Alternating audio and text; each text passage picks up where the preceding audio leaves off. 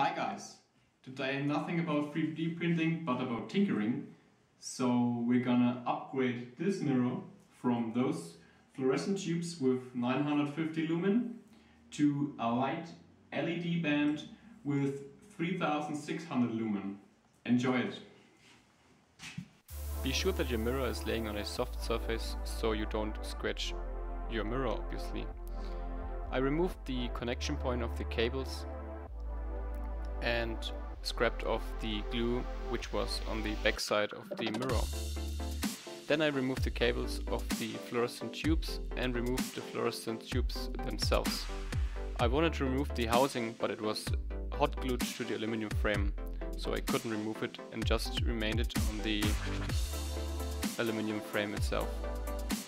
I then removed the switch of the LED strip so I could connect the cables of the LED to the connection point of the mirror.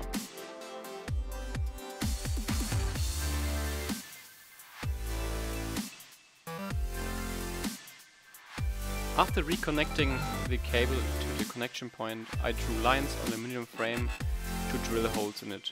I marked the positions of the holes in between the visible points from the mirror side and laid wood underneath so I wouldn't damage the mirror.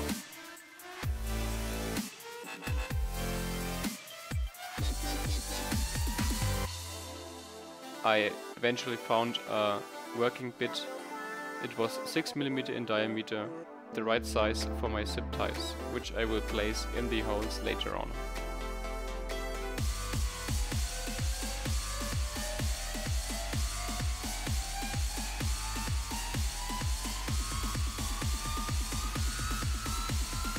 I cleaned the holes and removed the flashes with a bigger drill, which was 7 mm, to not harm yourself. And then I cleaned everything up.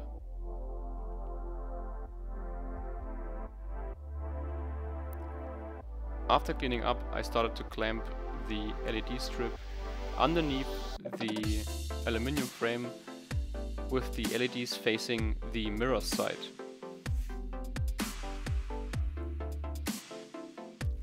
I then connected everything with zip ties in the drilled holes.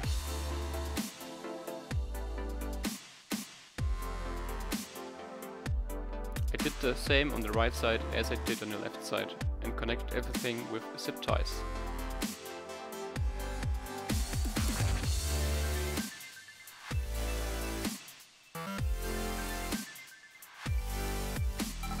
I then moved to the lower side and connected the LED strip to the left mounting point of the aluminum frame and did the cable management just so everything is clean. I cleaned the surface with a little bit of acetone. You could also use some isopropyl alcohol and clamped down the connection point with double-sided tape.